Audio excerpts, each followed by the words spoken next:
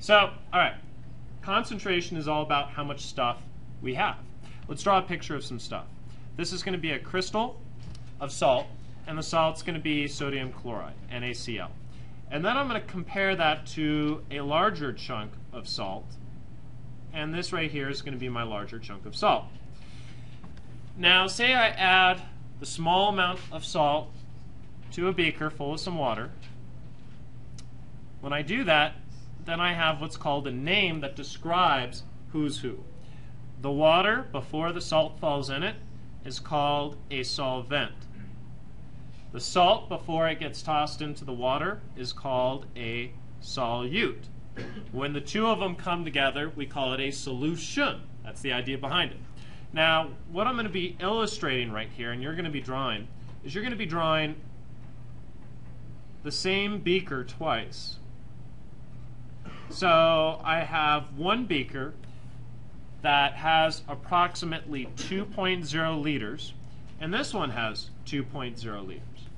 But I'm obviously dumping a lot of salt in one beaker on the right and very little salt in the beaker on the left. What that does is it causes a different amount of stuff to be in my solution. That stuff we refer to as a solute, and the amount of stuff we refer to as concentration. We're going to draw dots to represent the amount of stuff.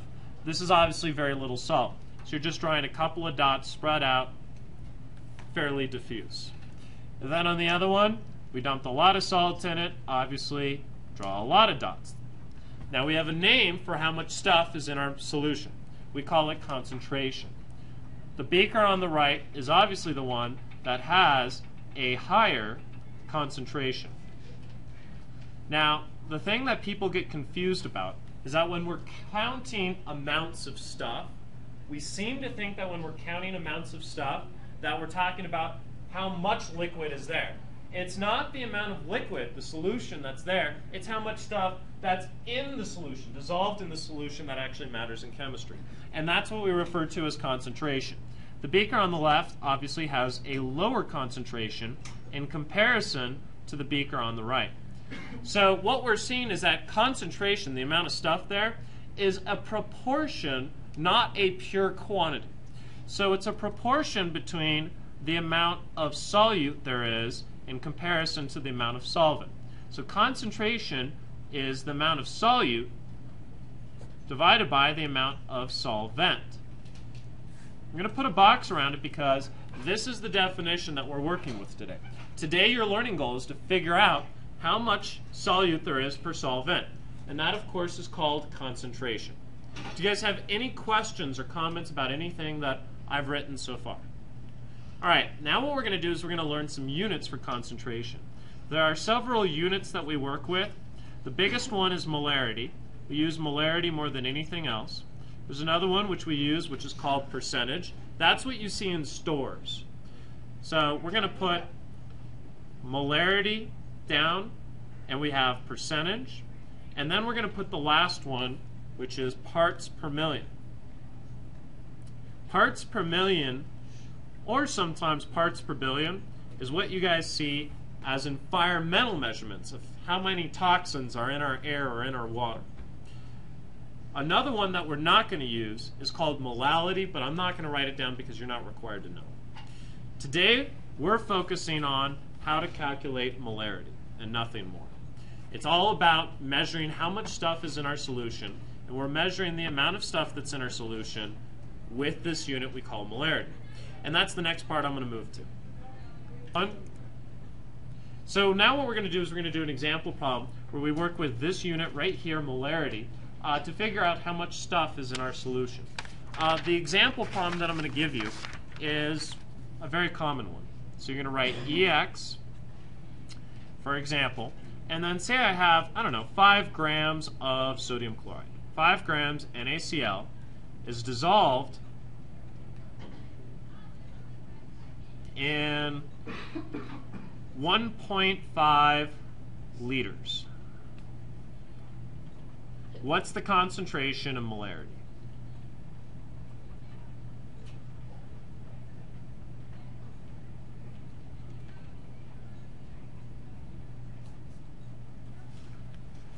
Now, to solve this problem, we need to know something a little bit more about molarity. Molarity is solute per solvent, but more specifically, molarity is the amount in moles per liters. So what we're going to do is we're going to write out the given information, and then I'm going to be giving you a formula that you're going to be using quite often to solve problems dealing with how much stuff is in our drink. The formula for this problem is going to be used to calculate molarity. Molarity is always going to be defined as the amount of moles of solute divided by the liters of solvent. So it's really important to pay attention to the difference between solute and solvent. We also have a very good way of simplifying this formula. Molarity, we use a capital M to represent molarity. Moles, you already know, is abbreviated with mole, and liters is abbreviated with L. So this is the formula that we're working with in this particular problem. It's a pretty simple one. Now, when I look at my given information, I notice that in my given information, I already know my volume. I already know what that is. I don't quite know what moles is, but I am given grams. So what this means is that I have to do an additional conversion. I have to take my grams of sodium chloride and convert it in my work to moles. So I'm going to write out 5 grams NaCl, and I have to change it into moles so that I can calculate the molarity. So to do this mole step right here, I'm doing that conversion right now. So it's 5 grams NaCl. It's a single step. If you remember the mole road, going between mass and moles, moles and mass, requires molar mass from the periodic table. So it's 5 grams NaCl, and I want it to pop out as moles of NaCl. What I'm going to, I write on top. I'm not going to write NaCl because that doesn't change, but I am going to write moles because that's changing. And then I want to cancel out grams, so I'm writing grams on bottom. This here is my molar mass, and you should remember this comes from the periodic table. So I go to the periodic table for sodium, and I go to the periodic table for chlorine, and I have to look up their masses. For sodium, it's 22.99. For chlorine, it's 35.45. When I add those two values up, that gives me the molar mass for this substance, and I find that that number is 58.44. And remember, these numbers on the periodic table are molar mass, so that's always the amount of grams per mole. That means that moles, I'm always going to write it down as 1. Do we have any questions so far?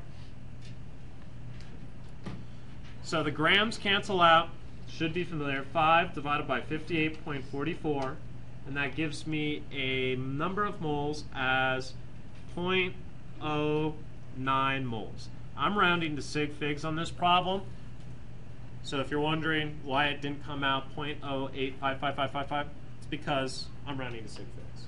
So now I have the information I need to solve the problem. I have the moles, I have the liters, which I'm putting in boxes right here, which I can now plug into my formula to figure out molarity. Does anyone have any questions about that? So the next step is going to be 5 grams divided by, oh wait, not 5 grams. Could someone raise their hand and tell me what Barron's mistake was because I started writing way too fast? Shelby?